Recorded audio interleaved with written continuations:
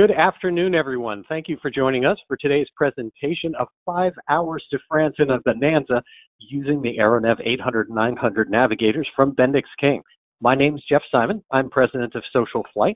For those of you joining us for the first time, SocialFlight is the free web and mobile app dedicated to supporting general aviation. Visit SocialFlight.com or download the SocialFlight mobile app for Apple and Android devices, and that will give you free access to over 10,000 aviation events, destinations, and airport restaurants. You'll even get a weekly email with a list of all the aviation events happening in your local area. Our mission is to give pilots like yourselves more reasons to get out there and fly. Now, in addition to events that you can fly to, we also have online events, which is why we're all here today.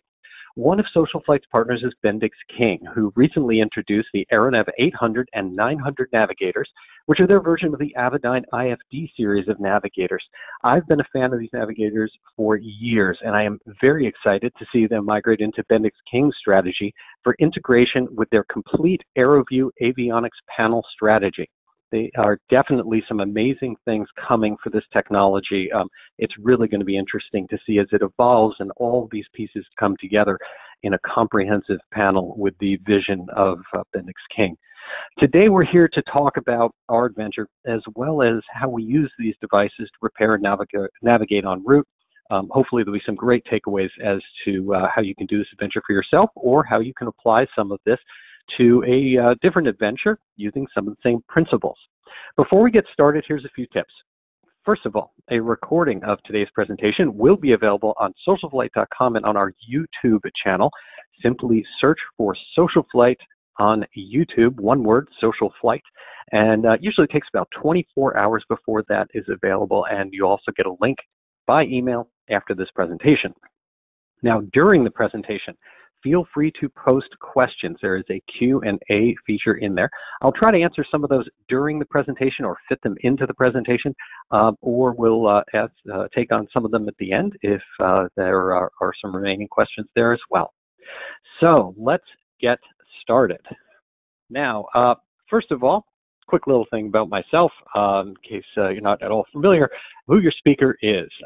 I've been involved in aviation now for a very long time, A&P and IA mechanic. I've been in the avionics industry for more than 20 years, pilot, aircraft owner, and I'm also the maintenance columnist for AOPA Online. I am very, very vested in teaching people, having them learn more about their aircraft, about flying, and mostly about promoting general aviation and making it as accessible as possible to as many people as possible. I also have experience with the FAA STC and PMA product strategy.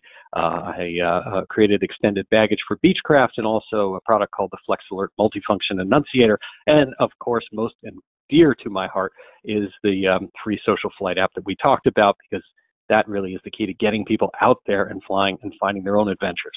And one little tidbit, if I were to look behind me right now in my home, I would see the project coming together of a T-51D Mustang in our living room and dining room. But that is a story for another time.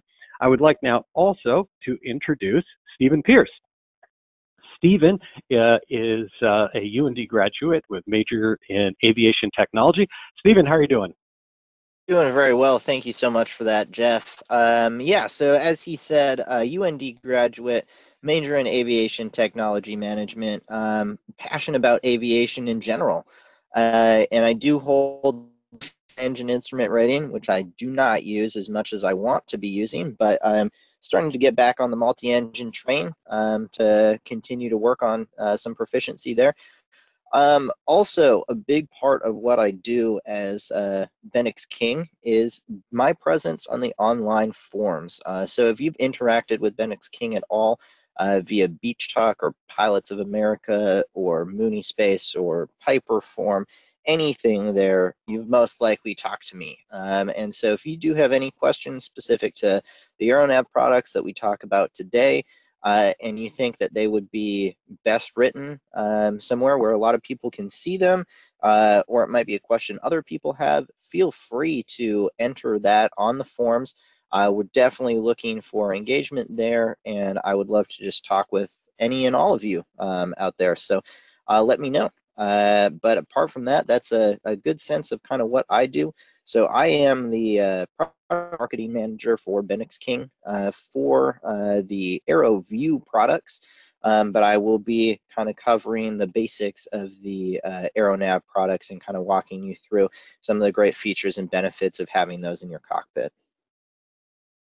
Excellent. Thanks so much, Stephen. So let's get started, and let's start with the first thing of all. Okay, so we are talking about going to France, and what it turns out is that, you know, I had heard about a year and a half ago about that something from someone that there were islands that were off the coast of Newfoundland that are still actually technically and legally part of France.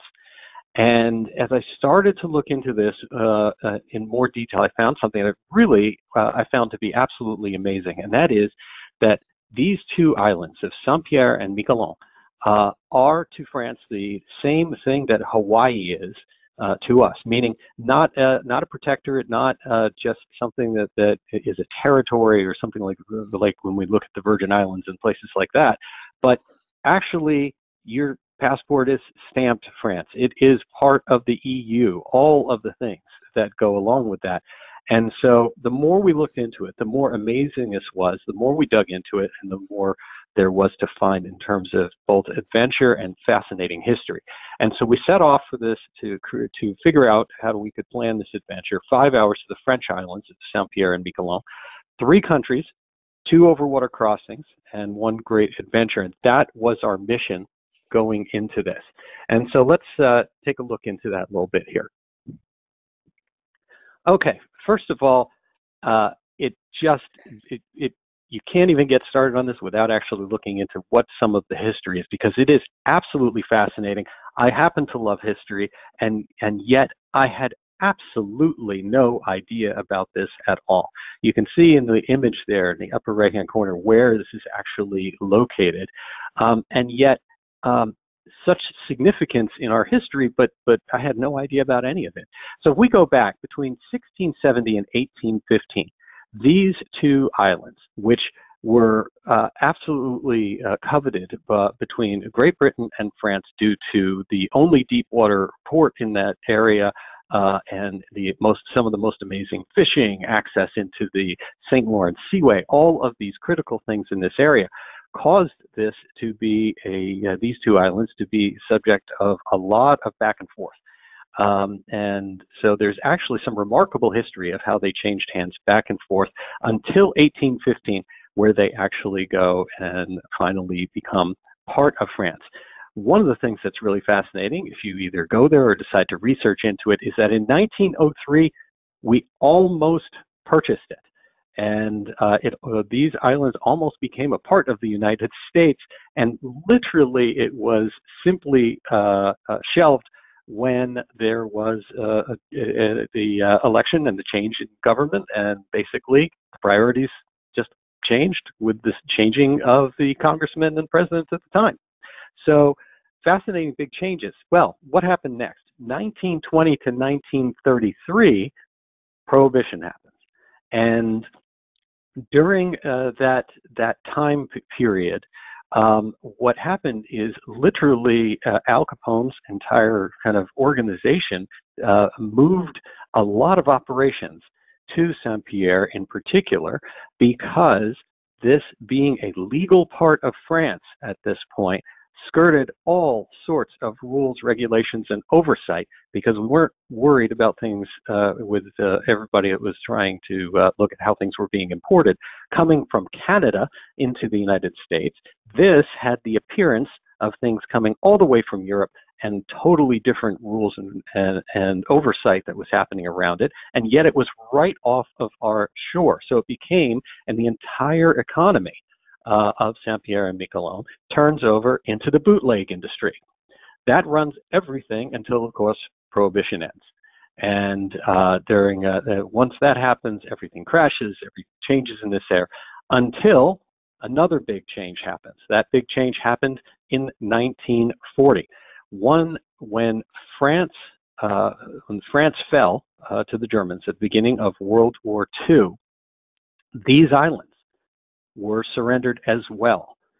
And so this became one of the most important and most significant things that occurred in more recent history, because what happened during this time off these two islands, especially Saint-Pierre because of its deep water port that it had right there, was that when this fell to Nazi Germany, they began to militarize it and use it to run U-boats. And these U-boats patrolled all off the coast of the United States, especially, of course, in New England, and were absolutely critical in attacking the merchant marine vessels and the convoys that were coming out of the St. Lawrence Seaway, supplying Great Britain and keeping Great Britain alive during this key part of our history. And yet all of this was being run directly from these islands. Really fascinating stuff. Well, what happens in this is there at this time was still a lot going on that was keeping America out of the war and keeping America from doing anything about this particular threat. And that actually ended when Charles de Gaulle, on Christmas Eve of 1941, went in and liberated it without a shot being fired, but with troops coming in and everything to take over Saint-Pierre and Miquelon on Christmas Eve 1941. From that point forward, after the war, it became fishing and tourism, and what we have today, a cultural center that is truly the same as if you were directly in, outside Paris, as it would be. So a little bit of history, but I wanted to give you a sense of what this really is, because it is such a fascinating place to actually go to. So let's take a look at where it is. We are coming from outside the Boston area, and if you see that, our trip takes us all the way up to the edge of Maine. Across, you go through just south of Prince Edward Island and across Nova Scotia, and then you get to these two tiny little islands that are up near Newfoundland there. So really interesting as far as this is what it looks like if you're looking at just the kind of topographic map. Well, we don't care much about topographic maps usually when we're flight planning. So if we take a look at this from a flight planning perspective, this is what it looks like.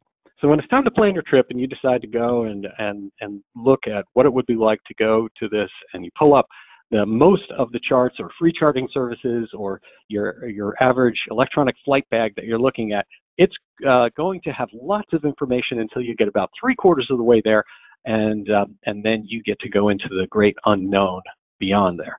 So that's not really helpful, and that creates some very significant issues in terms of flight planning. Now, here is a really cool answer to that to also consider. Flightplan.com and Flightplan Go in particular. So there's an app, FLTPLAN, Flightplan Go or PLN, Flightplan Go. This just happens to have free access to the charts and the aeronautical data, that most of the aeronautical data at least, that you need in order to be able to make this trip. Now, key point here is that it gives you most of the information. Well, fortunately, it gives you some of the information that you need in terms of the Canadian portion. Remember that we actually are traversing we need United States data, we need Canadian data, and we actually then need data, which I'll talk about in a minute, that is actually French aeronautical data. And so this at least gets us part of the way and gets us the larger area charts. An interesting thing to note here, when we zoomed in on some of these, you can kind of barely make it out on this view. We don't have a live way of showing you all of this right now, but if you look on the left-hand side of this map and a little bit north, you see that the difference between being south in the Atlantic Ocean and north is that there's a texture on the oceanographic side. And as we researched what all of this was, it really goes and cements the information about really where you are and what you're going. Because what that represents is the extent of pack ice in the winter. These charts literally show you where the ocean will be freezing, where the saltwater ocean will be freezing during the winter months, so that you understand that, which is pretty important, I think, from an aeronautical perspective for what might happen in the emergency should you have to ditch or something like that. So very kind of interesting. But step one in our flight planning there, we actually used for the American portion, we use FlyQ. We're a big fan of FlyQ, which works with the AeroNav products. And then also Flight Plan Go, giving you access to some of this other data. Now, one point, Flight Plan Go has been acquired by Garmin. Flight Plan, the company, has been acquired by Garmin in the interim. So I can't speak to what the future is of the nature of this being free or what's available. I can just tell you, for the moment, it's a great piece of information to have anytime that you're flying to Canada or to some degree beyond that, but certainly to Canada. And free information, let me tell you, from Canada is very, very difficult to come by. It's not like here in the United States, that's for sure. So take a look at this. I'm not sure how that actually, little typo there, we'll fix that immediately. So let's take a look at what we've at here. First, data and charting.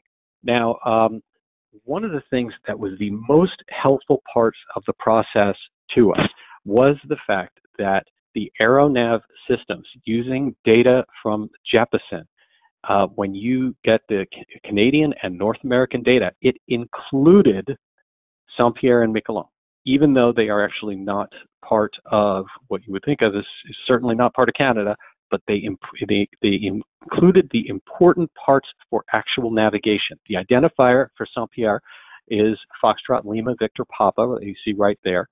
And what matters about this is that all of your navigation equipment will work. It has the approaches. It has the all of the nav aids, everything that you need in this area, which is very sensitive to weather changes as you get north and east.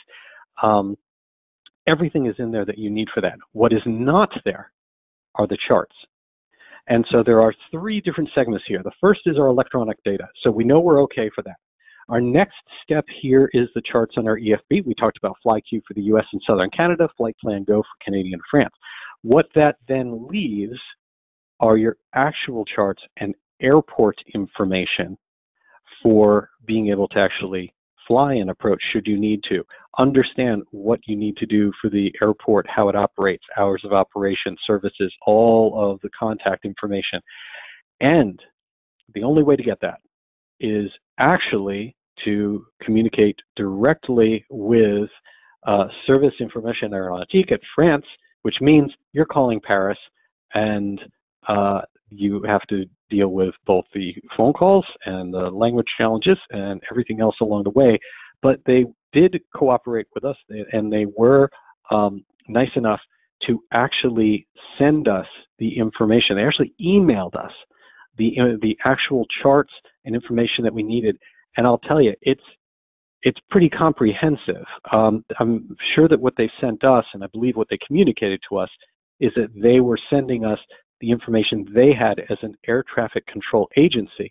But just for these two little islands, which constitute two little airports, one on Saint-Pierre and one on Miquelon, that was about 50 pages of information. Not all of it was that applicable to us, but quite a bit of it was stuff that we actually had to go through to make sure that we could actually make it happen. So that's as far as data and charting what you need to do. Those three things and being able to communicate directly with France. Now, next step was fuel planning. So first step, get as much fuel as you can in the United States because fuel is expensive in Canada. It was over $10 a gallon in this case for us, being able to fuel up in Sydney, which is what we did. And that seems remarkably cheap compared to Ile Saint-Pierre because there isn't any.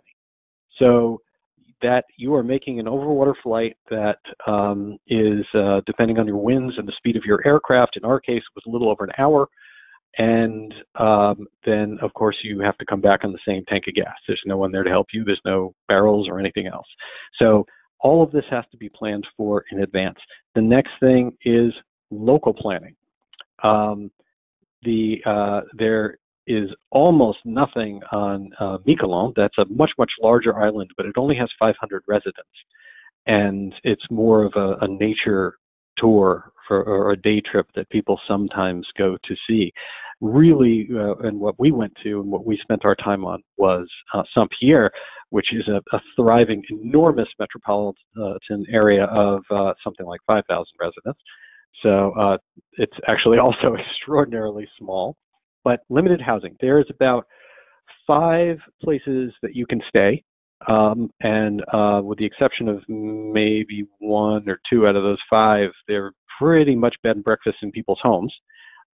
You have to call and make those arrangements in advance and do it as much in advance as you can, because each of those has probably 5 rooms at most. So good news, not very expensive to do. Bad news, English is very difficult to come by there, and you do have to do it in advance if you want to do that. Now, they don't have a lot of visitors, so it's not like it's a huge tourist spot, but important. Limited restaurants, that is the same thing, although they are absolutely fantastic, and limited business hours. And these 2 things actually tie together. So, restaurants, I'll give you kind of a story. We didn't do any planning when it came to this. And so when we arrived and went around, there were a few restaurants that looked great. However, they informed us that all their, since we did not have a reservation, all their spots were full. And just before we left, the gentleman, the maitre d' at the restaurant, tried to communicate to us in my virtually non-existent French ability and his virtually non-existent English ability. He tried to communicate with us that, could we, essentially would 30 minutes, would 1 hour be okay? And my boys and I were there thinking like an hour, like we were not going to eat tonight. Like, of course we'd wait an hour for a table. And it looked like, as he was talking to me, that he was really concerned about this. Like, are you sure that an hour is acceptable? And I kept saying back, like, yes, 1 hour is absolutely acceptable. And as then we said yes, he said yes, and we turned to leave. He then immediately kind of motioned over to a table and said, here you go. Well, so much for the hour wait. It took us a little bit to figure out what they were actually saying.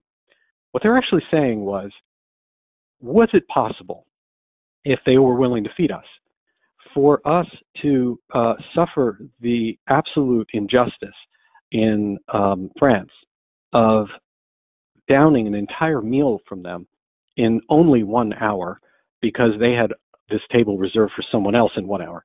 And so what they were actually saying is, can you eat in an hour? And I tried to explain back, of course, we looked at that as Americans and said, like, can we eat in an hour? I don't think I've ever been in a restaurant with my kids for more than an hour. So yeah, we're good to go. The bottom line is there's a different way that everything happens. And the same thing with those business hours includes the fact that the entire island shuts down for 2 hours in the middle of the day, as is their custom, because everyone goes home for lunch. And so these are all things you need to plan for and understand, which if you happen to be more of a world traveler than I am, perhaps you're already well versed in. The next thing, which is also very interesting, is to understand how phone networks work. When we are here in the United States, we don't really think about it. We think about it once when we go and we purchase our phone, we get a plan, we work with Verizon or AT&T or whoever you use. Well, that is not how it works in Canada, and it is not how it works in Saint-Pierre and Miquelon. And it goes up by an order of magnitude. The minute that you land in Canada, you often have a new feature that literally just opens up in the settings on your phone that you will not see in the United States. And that is a feature to select your network. And literally, you just pick which network you want to be on at the time, just like you would what Wi-Fi you might want to be on. But in this case, it's actually a phone network. And while there were 2 when we landed in Canada, there were 4 or 5 on this tiny little island that we're on of Saint-Pierre. And what we then learned after speaking to people and getting some guidance is It affects cost. It affects what's available. It's some of them you have data, some of them you have phone, some of them you have both. And so this is also something to look into and talk to your cell phone carrier and make sure you understand what's covered under your plan and what isn't. But if you don't go into your phone and actually select the right network, it will limit what your ability is to be able to communicate, which of course kind of matters quite a bit. The last part is some Pierre Miquelon are part of the European Union, and that means euros. And that's that is period how they operate. So it's going to be credit card and euros. Every once in a while, you may find someone willing to take a gob of American money in exchange for a loaf of bread, but chances are you're not getting a very good deal when you do that.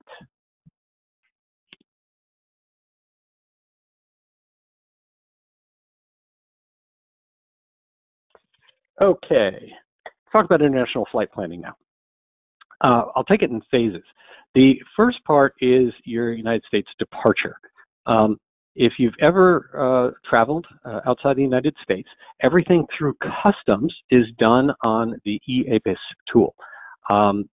First of all, you do need to actually make sure so that you can get back into the United States that you actually have a pass from a customs sticker that you actually get for your aircraft. That's not hard to get, and even if it's kind of last minute, if you have the receipt for it, usually customs will be quite happy to say, well, the receipt's good enough. But you file your departure on eAPIS, which gives you a crossing point and tells them in advance who's on board, passports, all the information for everybody that's on board, and when you will be exiting United States airspace. And you have to be on a flight plan, VFR or IFR flight plan, in order to depart the United States legally. That covers your exit. But coming into the next country of Canada, you have to coordinate with CAN-PASS, which is the Canadian Customs Notice of Planned Arrival. Now, there are two different features here, and the concept of CAN-PASS can be a bit confusing.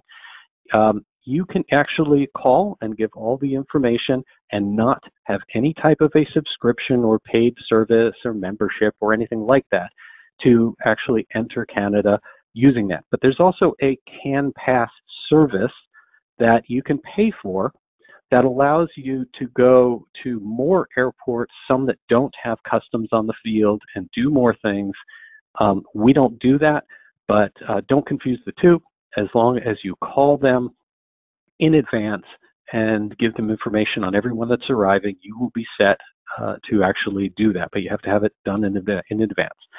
On arrival, you have to close your flight plan manually, and then you actually call CAN-PASS again and report your arrival. 90+% of the time, your arrival into Canada and your whole customs experience will be that one phone call, and the person on the other end saying, welcome to Canada, as long as there weren't any changes in anything that you told us about and people on board or anything you were doing, here's your confirmation number, you're all set to go. So you never even have to see anyone the vast majority of the time. I have had it happen a few times, and it did actually happen on this trip, but not from the US. We'll talk about that in a minute. And most importantly, now this is covering your Canadian things. Remember, we're doing multiple countries. So now we've covered our US departure, we covered our Canadian arrival. Now we've got to go to the next step. Now we have to depart Canada for France. There's a lot more involved in this one. And all of this has to be planned before you leave the United States because, of course, we're doing this as one trip, but we're looking at it as these separate phases. So from Canada, the Canadian Flight Service, you actually have to have a VFR or IFR flight plan to fly from Canada to France. You then need to have, with CAN-PASS, their customs, your notice of planned departure. Same thing, very easy to do. But here's where it gets a little more complicated. Now you have to start dealing with how you are going to arrive in Saint-Pierre, which is basically France. Now, there's things like phone numbers here, and remember that this video is going to be available on YouTube where you can go and pause it and write down anything that you want in the future. But it starts with how are you going to make your arrival happen? Well, when you are dealing with two islands, one of which has 500 people and one of which only has 5,000 people, you don't have an airport that is fully staffed and running all of the time. So the same is true of customs. It's a beautiful airport, but it's a ghost town for most of the time. And so literally the customs personnel and the tower personnel will come to the airport from their home, open up the airport, and be there for you, only if you call and make an advanced appointment with them to do so. That's a pretty big deal. And so we had to make several calls and get some help from, usually most of it involved me talking to someone on the phone who talked to someone's cousin who spoke both French and English, who then talked to the right person who was standing next to them who actually controlled everything.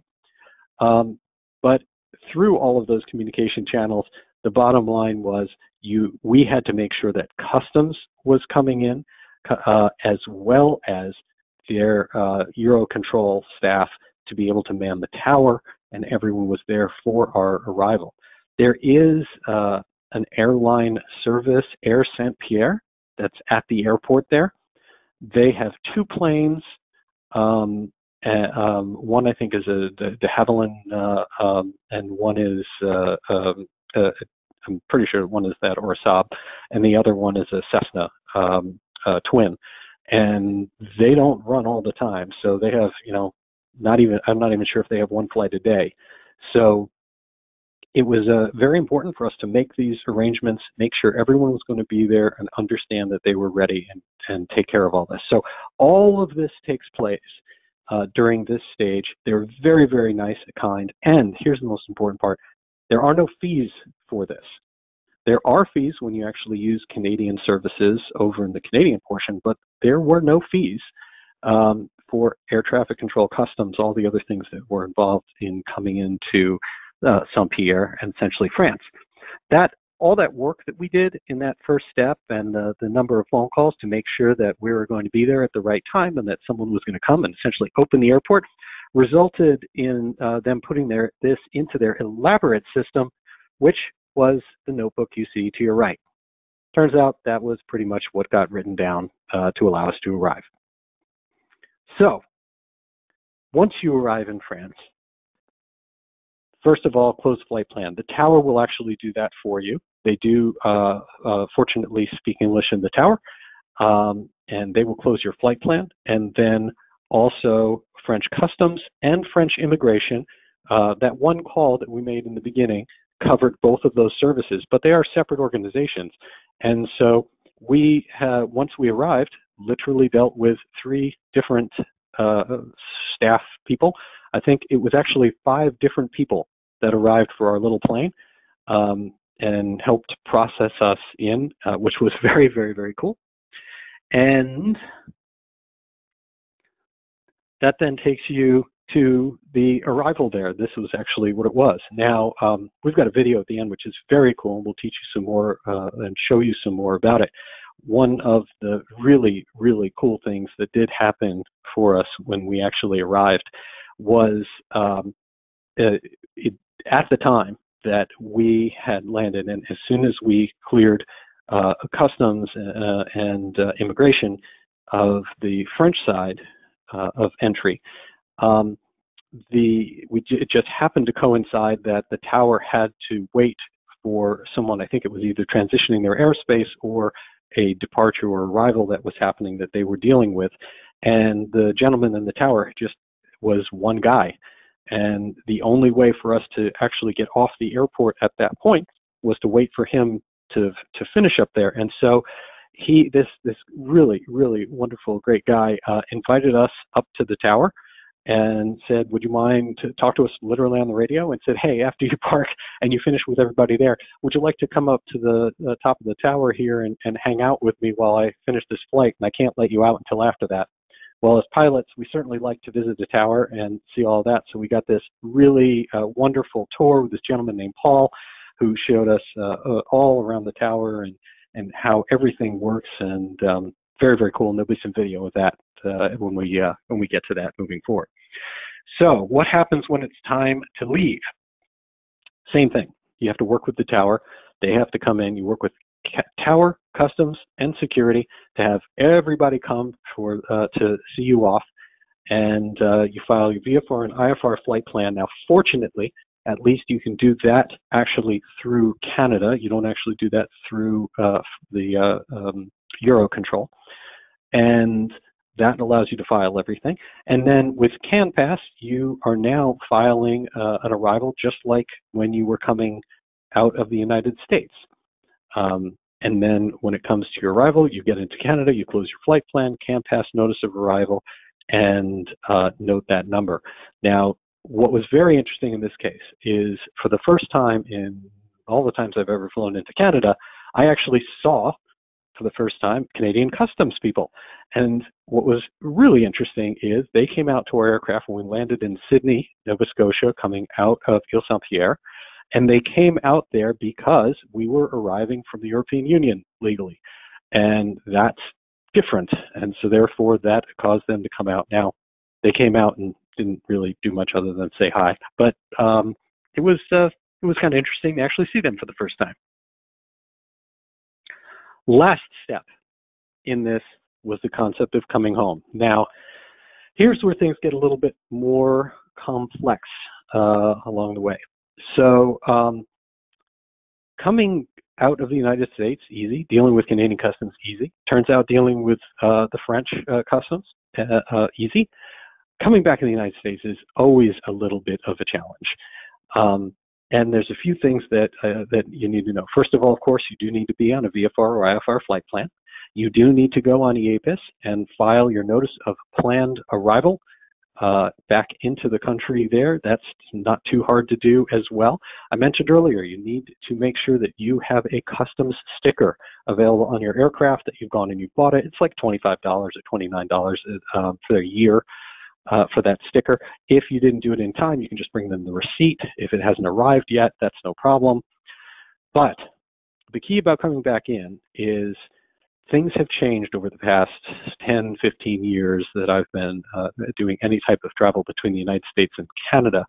And what has changed is it's become very complicated about what the differences are between different airports of entry back into the United States. So when you're coming in, you have to land at an airport of entry. And I strongly recommend that you do not just go with whatever's listed on the website or anywhere else that you do your research. You actually call that wherever you plan to arrive and speak to the local U.S. Customs agent at that location to find out how it works. Because it has, again, become quite complicated. Sometimes a lot of the information I've come across online is incorrect about their hours of service.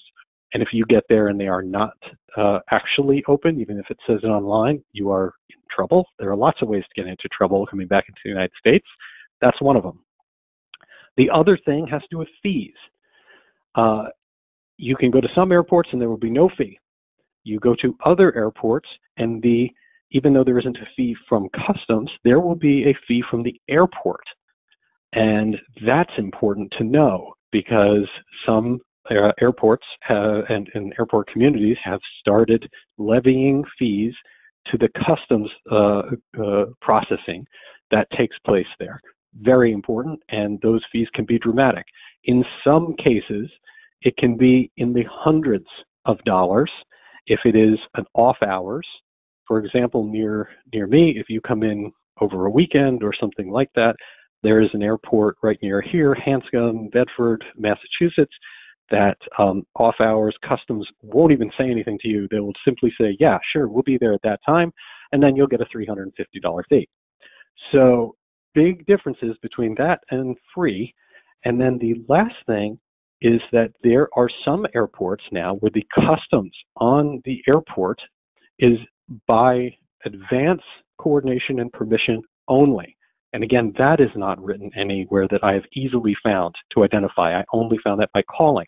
What that means is that you need to call the local agent, the EAPIS that you file online, that gives you legal permission and advance notice to customs doesn't cover your actual permission to land at that airport. That actual permission comes from the local agent that you have to do. And so that's pretty important, which then goes to your next step here. Number one, remain inside the aircraft. They don't like it if you violate this, which can be very difficult because sometimes they forget about you and you sit in the aircraft for quite a while and there's no horn on a plane, so it's kind of hard to tap the horn. I did make the mistake once coming in of popping out after waiting for a while in a hot plane, walking in, finding a guy reading a magazine who then decided that he had forgotten about us, but instead of saying, oops, I forgot about you, he said, you were not supposed to get out of your airplane, and wasn't too happy about that, so we worked that out for a little bit. Close your flight plan, and here's the thing, they have changed quite a bit what they want to see now. They now need to see your passports, your pilot's certificate, your medical, which is fairly new that they want to see that, and your aircraft registration. And even they are not really used to dealing with this because they spent probably 15 minutes trying to find I guess a document number or a serial number on the medical, because their form requires them to take something and there's actually no place for it. So anyway, interesting stuff having to do with that. You wait there, fun, interrogations, etc. Let's talk about avionics management. This is our panel. Primary flight display we've got here has it. We have the Avidyne version of the AeroNav 900 and 800 and the iPad, and this is exactly how we actually kind of manage our flight when we go. Now, how do we actually use that? This is a good kind of picture showing you as we kind of go in here a little bit about it. First of all, as we said, it's a dual setup. Our main navigation with map overview allows us to get information right in front, as you see, of it's a Foxtrot Victor Papa, and it's actually showing you step down as we come in here. The next is flight plan information, airport and text information, which is what we use the 800 for below it. The Jeppesen data gives you mapping, airport information, and approaches. And the key features as to why these were so amazingly helpful to us during our flight had to do with, first of all, those altitude step downs. You're spending, in many cases, again, depending on the speed of your aircraft, over an hour out of sight of land. You want to be at an altitude that's efficient for your aircraft.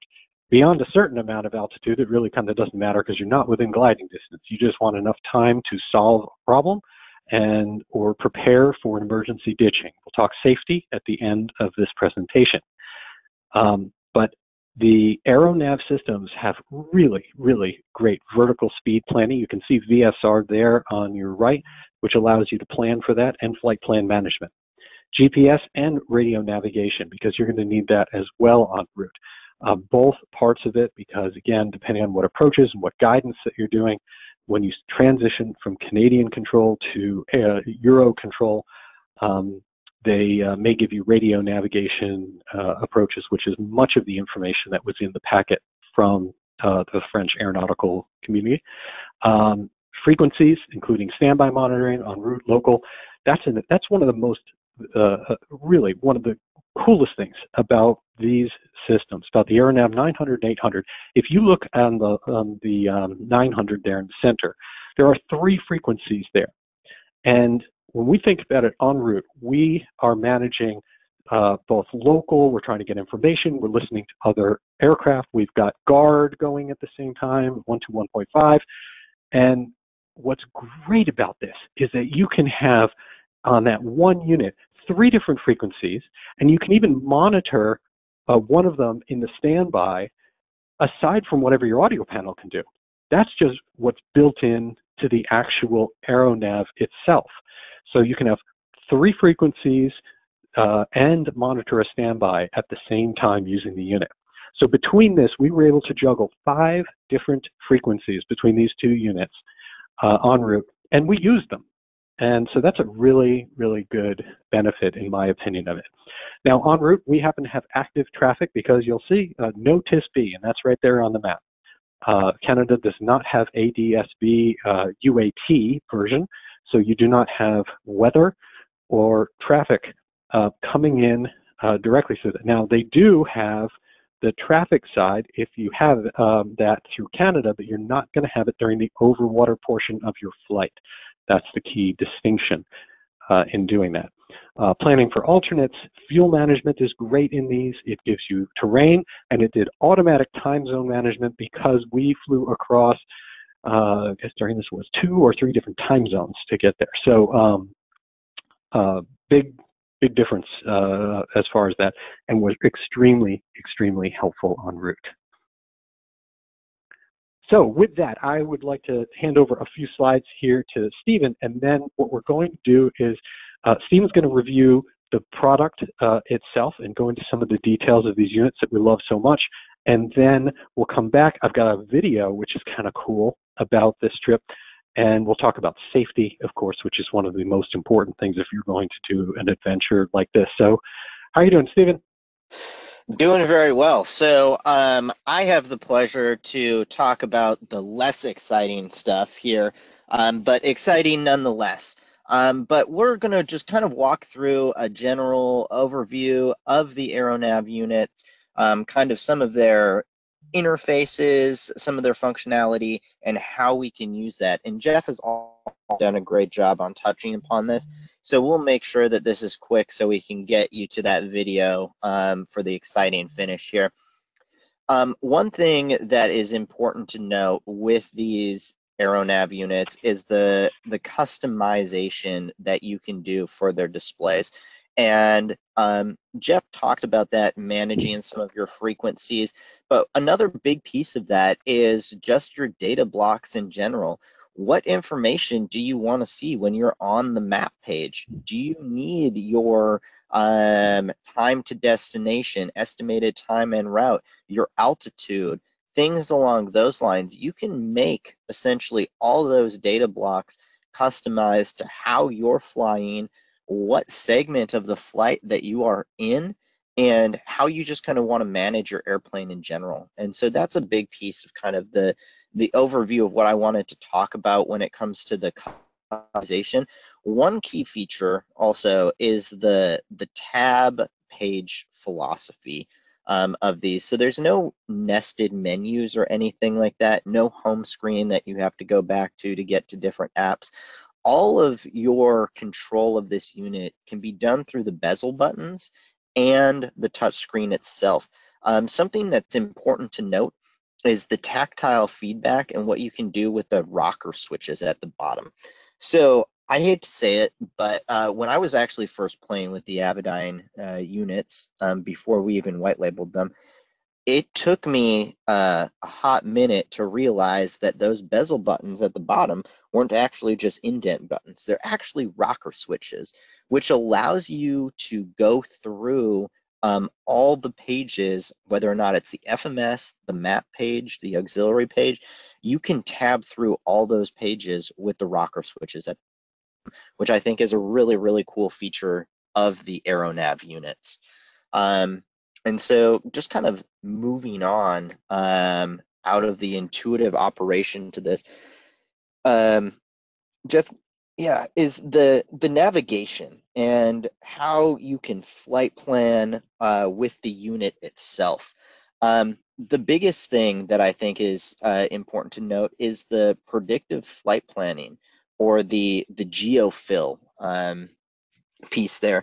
So rather than predicting anything based on alphabetics or anything along those lines, it's going to predict waypoints based on GPS location, which is a pretty interesting way to go about it. So if you are close to an airport and you have some in and around that airport, and you dial in, let's say, the first letter of that, and you have, let's say, a Rattlesnake VOR, which is close to Albuquerque, which is where I'm based out of, which is RSK.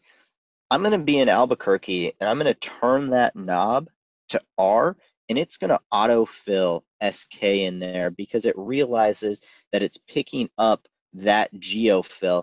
And so it autofills that, and I can look, verify, hit enter, boom, we're done. That is a huge time-saving piece when it comes to entering complex flight plans or anything along those lines.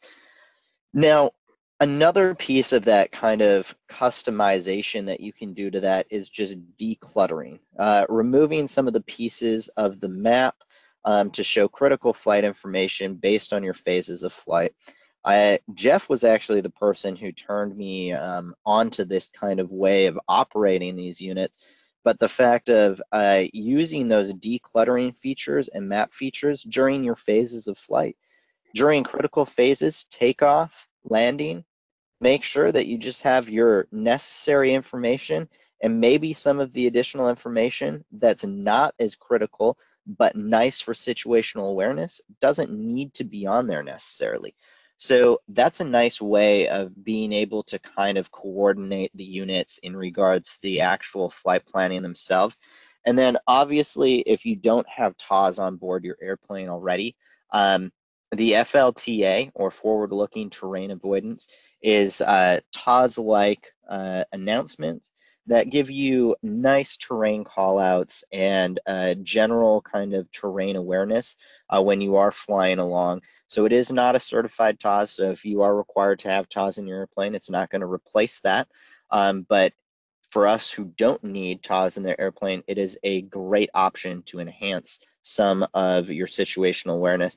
Now, that is something that is standard on the AeroNav units, just to keep in mind. And then all the units do have a synthetic vision. They all come with an entrail synthetic vision, so kind of up off the tail of the airplane, which gives you a nice view. The flagship unit, however, which is the AeroNav 910, does have an internal AHAR system, and that's going to bring up a dedicated synthetic vision, which has a compass rose and is going to be an out the window view, which when you are flying, having that additional situational awareness is nice. It is more expensive than the other units, but if you are willing to, pony up the extra $3,000, I do believe, to have that super nice synthetic vision, it is 100% worth it. Absolutely. So that kind of walks through a little bit of some of the navigation, and we already have here showing that we were showing some of the additional frequencies. Jeff did a great job of kind of explaining how to properly use additional frequencies rather than just having them there to deal with, but actually using them for a flight management point of view, which I think is a great way to utilize that feature. Now, one key part about the AeroNav units is the ability to control almost anything from the bezel buttons and the touch screen. Now, obviously, functions like pinch to zoom and things like that are dedicated touchscreen. Now, you can zoom in and out using the knobs on either side, but that pinch to zoom is one of those features that is going to be dedicated touchscreen. But majority of your critical flight features, whether or not you're bouncing around like you're a kid on a trampoline going through turbulence, you're going to be able to anchor your hand on something and make sure your flight is headed in the correct direction based on GPS or anything like that. That's going to be required for that. And that's just that combination of the bezel buttons and those knobs. When you are on the flight planning screen, actually, the right knob, you can enter an entire flight plan without letting your fingers off that knob. Just turn top or bottom piece of that indent, and you just off to the races. And with a little bit of practice, you can enter a pretty big flight plan, probably in under a minute. Just using that knob, which is amazing. And I think that's a really neat feature once you get used to the units for flight planning. Now, we did just talk about this synthetic vision, and here is a great view of what that out the window synthetic vision looks like. And like I said, when it comes to enhancing that situational awareness, having an idea of where that terrain is in regards to your aircraft is huge. When you have the out the window view, you are going to see that terrain shaded yellow and red depending on where that is in regards to your aircraft. Yellow, that's kind of your caution zone.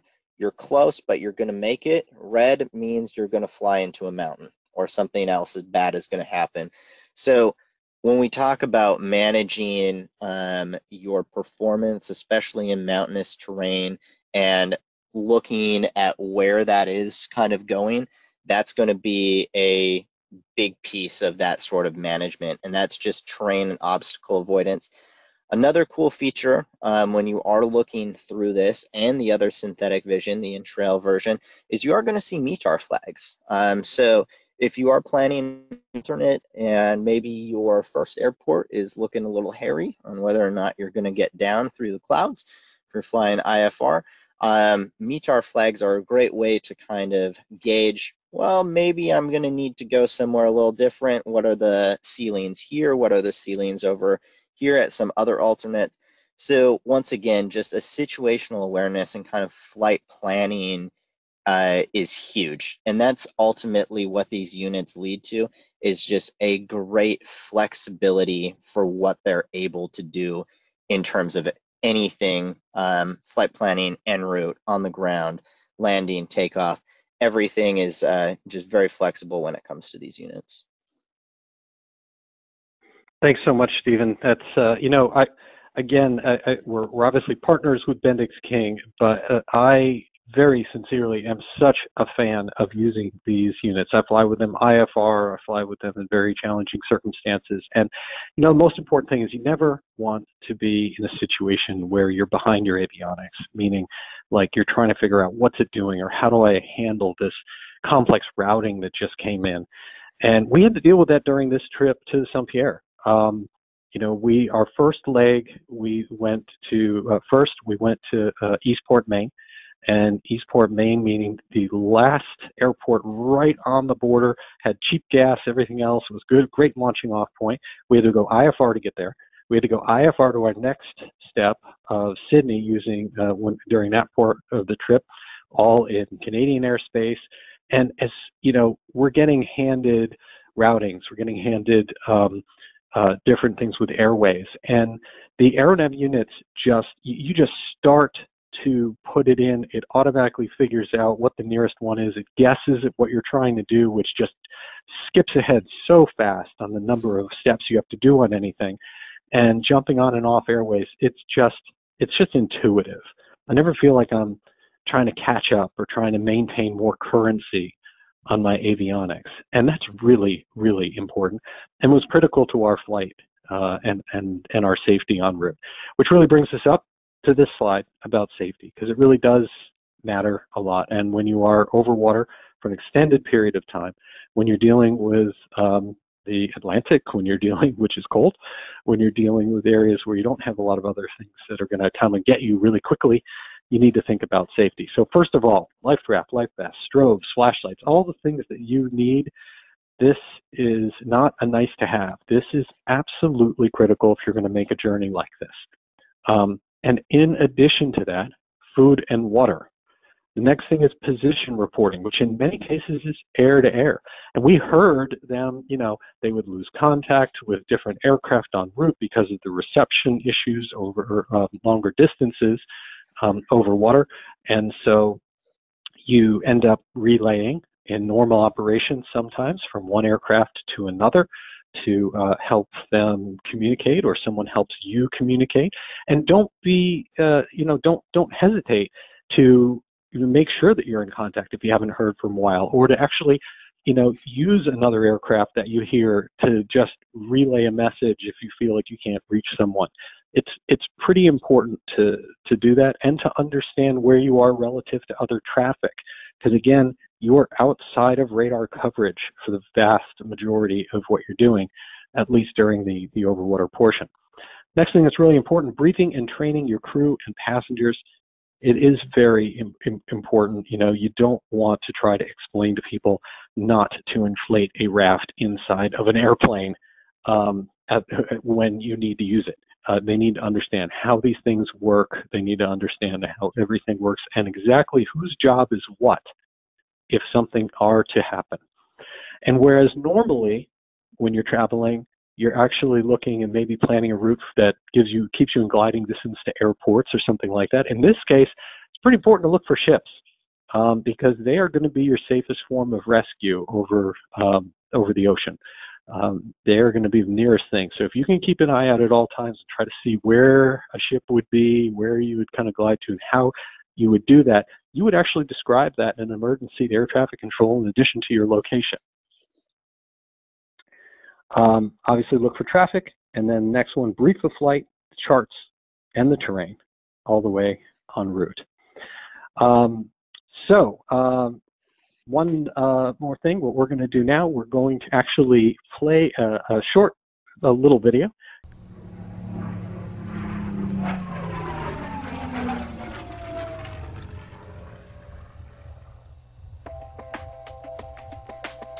So after being over the water for over an hour, all of a sudden this island appears out of nowhere, and it's absolutely stunning. The airport's along the southern shore, and the buildings are so colorful. You get to see this, just this idyllic setting. It really is amazing.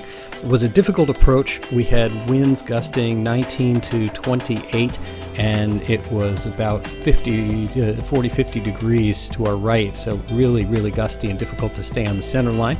But we got as close as we could, and were able to touch down safely.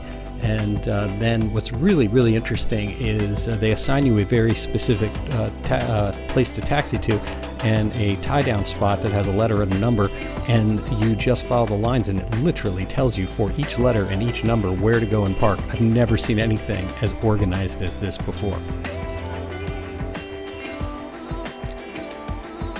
Finally, after shutting down and getting rid of the white knuckles of the landing, we're able to disembark and put the flaps up and start unloading all of our gear.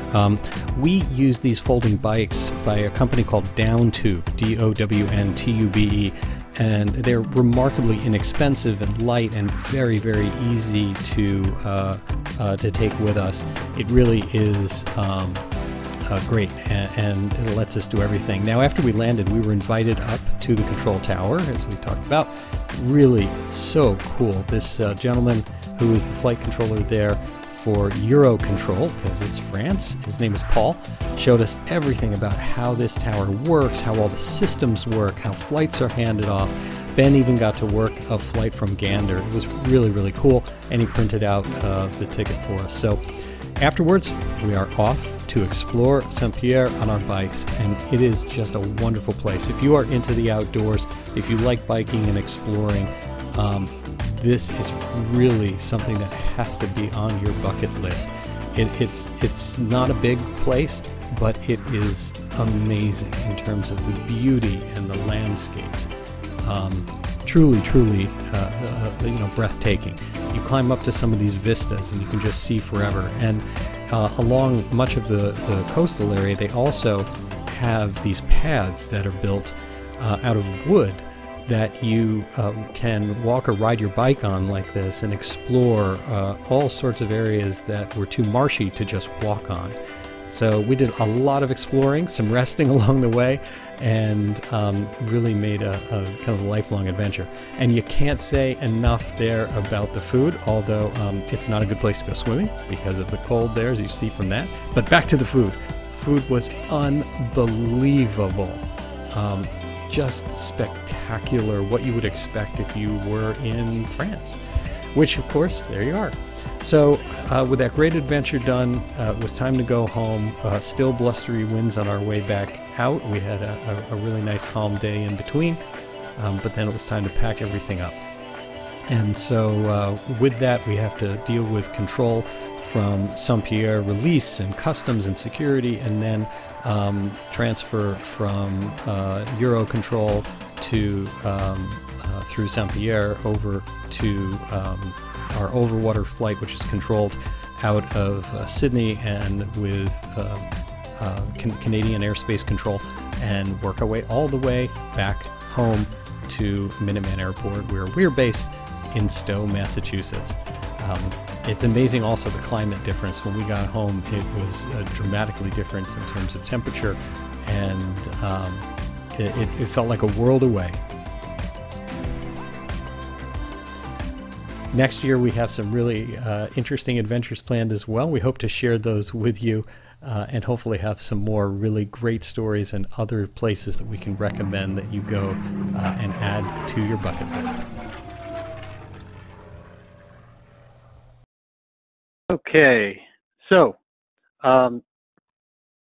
hopefully I give you a little bit of a taste of what's involved. If you have any chance at all of being able to do an adventure like this and get out to Saint-Pierre and Miquelon, I'll tell you, being there, it is fascinating because so much of it basically you are in France. The cars are French. Everything is French there. It's amazing that just because of the import laws and everything else that happens, and the fact that it is that legal portion, it's a great way to have an adventure that's certainly something out of the norm. Now, we had a couple questions. One of them that came in had to do with insurance and liability coverage. When we did check, we were told that we were covered. They kind of made this exemption of saying, yeah, it's the European Union, but we're still going to include it under your Canadian allowed, because we still understand kind of where it is. That was kind of interesting. The same was actually true, to be honest, on our phone plan, where even though they switched over, they had this one exemption for these two islands, probably because of geographically they understand that. Another question that came in had to do with, is an NDB necessary? And the answer is, well, what is necessary based on on what we had planned for approaches is the ability to have a DME, which we were able to qualify through because we have lost GPS. So the answer to that is it depends on what approaches you're going to be capable of doing. Definitely check out the approach charts. They are very different than what we are used to seeing in our traditional IFR approach charts. The ones that are Eurocontrol, the ones that are French approach charts, really look different. And I had to figure out a few things about them. I actually had to ask some questions of people who were kind of my friends and experts in the industry, of like, hey, where is this measured from? Where are they getting this DME, and how would I dial this in? And so it's kind of interesting, but it's a fascinating thing to look into. And so with that, we are out of time now. I really appreciate everyone taking your time today. I hope you have a wonderful holiday season coming up, and thank you so much for doing that. And of course, please check out SocialFlight. Everything is free there, and our mission is to get you on adventures like this, to get you out and flying, see all of the tens of thousands of things happening around you, and of course, getting up there and enjoying the blue skies. With that, thank you so much. Good night.